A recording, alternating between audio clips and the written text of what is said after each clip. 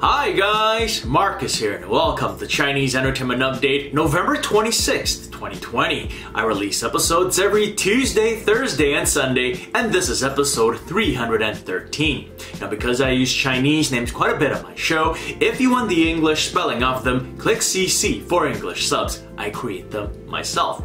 In today's episode, my first take on To Love with Kenny Lin and Gai Yuexi, and Darren, Wang, and Xiao Zhan's humorous meeting last year. But first, a happy Thanksgiving to all of you in the US. I hope your Thanksgiving table is full of your favorite foods and surrounded by your favorite people. May your hearts be as full as your bellies. Here's what's recently premiered. Mermaid Prince is a modern drama starring Xiao and Esther Wu, and it premiered yesterday, November 25th. Esther Wu plays a magazine columnist who was once rescued by a merman and thus has always believed in the existence of them. In fact, she suspects that a new acquaintance of hers, a dashing lifeguard played by Xiao, is one. Comedy and romance ensues as she sets out to confirm her suspicions. As much of the drama happens by the sea, there's plenty of beach activities, so expect a fair share of pretty-looking people in bathing suits, a la Baywatch. The drama is slated for 24 episodes and is available in glorious 1080 with English subs on WeTV. Our Inverse Youth is a modern drama starring Neil Xiao and Sike, and it premiered earlier today. It follows an aspiring MMA fighter and his childhood friend, an aspiring musician, as they push each other to achieve their dreams. The drama is slated for 40 episodes and is available on Youku, no English subs at the moment.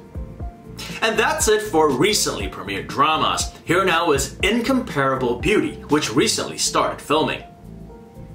Incomparable Beauty is an upcoming modern drama starring Xiao and Gulinaja, and a couple of days ago they held their booting ceremony. The two stars play ex-lovers who break up after an 8-year relationship, only to meet again on opposite ends of a business negotiation 3 years later. Gulinaja gets many of these female lead characters who are just drop-dead gorgeous. This drama is Exhibit A. I mean, the title is Incomparable Beauty. Personally, I think she looks terrific, whether in modern or ancient garb.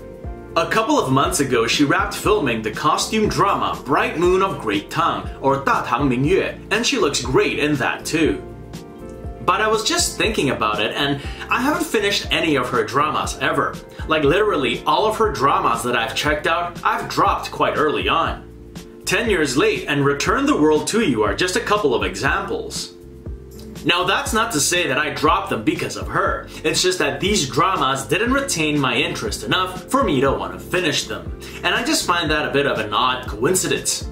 But then again, I can be quite picky, especially now when we have so many Chinese dramas for us to feast on. I have no problem dropping one if it doesn't start to impress by episode 4. And that's the magic number for me. 4. It's usually make or break for a drama by the end of the 4th episode.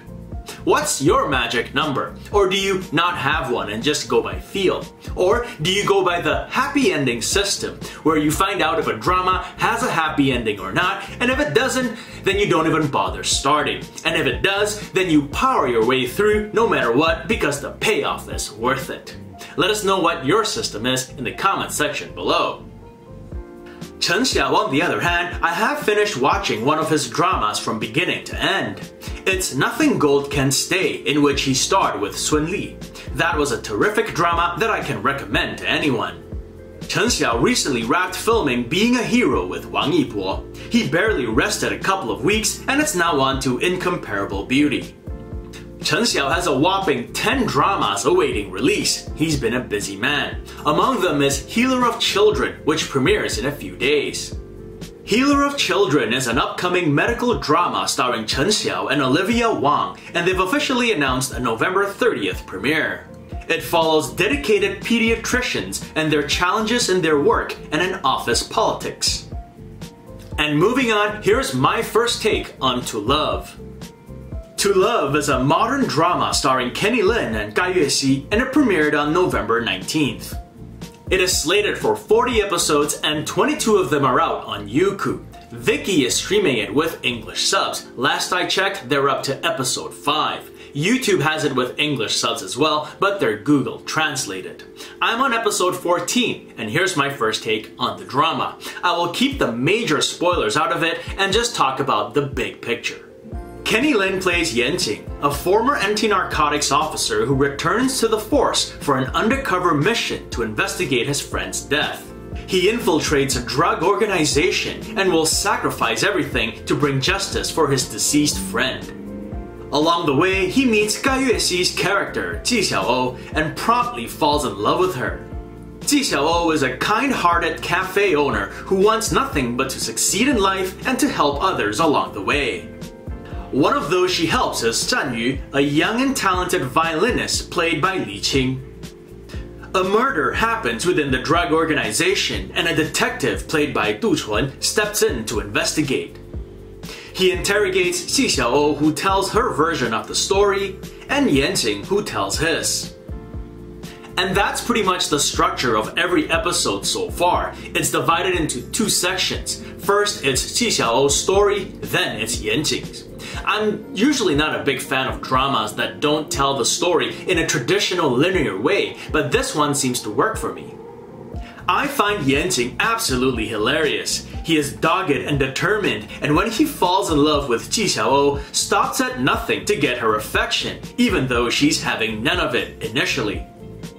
Eventually, he wins her heart, but shortly after, circumstances cause him to give her the cold shoulder. With the tables turned, she now can't get him out of her head. 14 episodes in and the situation is quite delicate. I'm enjoying the series at the moment and I'm looking forward to more. The actors especially are a joy to watch.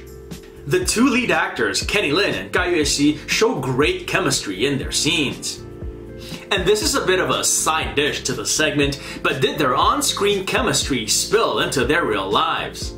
Apparently so, according to recent rumors. This is on account of a video that's been circulating that shows the 2 at dinner acting very intimately.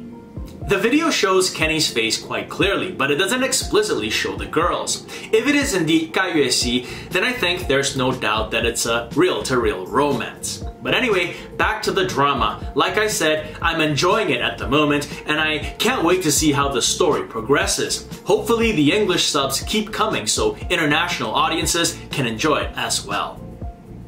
And for the final segment, here's something I found that I thought you guys might enjoy.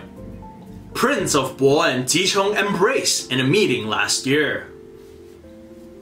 This is actually an old story which happened in July of last year. I just thought I'd share it with you guys because the pictures resurfaced recently, and just as well as the stars of the wolf are getting lots of attention at the moment. The pictures were taken at Chinese entertainment site Sina's office. Zhan was actually there for an event with Wang for The Untamed. Darren Wang was also in the building for an event for the movie The Rookies. Here he is, all smiles. Upon seeing Darren, Zhan rushed over and they gave each other a hug. There was a brief exchange in which Darren joked that he was in The Untamed and Zhan was in The Rookies. Zhan also teased Darren for not knowing the name of his new show, The Untamed. Although enemies on screen, the 2 seem to get along just fine in real life.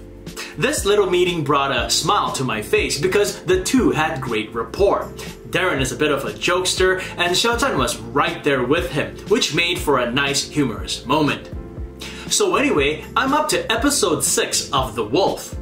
Things are happening and Wolf Boy, or the Prince of Bo, is still plenty pissed off at Princess Ma Chai-sing after the way they left it all those years ago. He even left her soaking after she fell into a pond.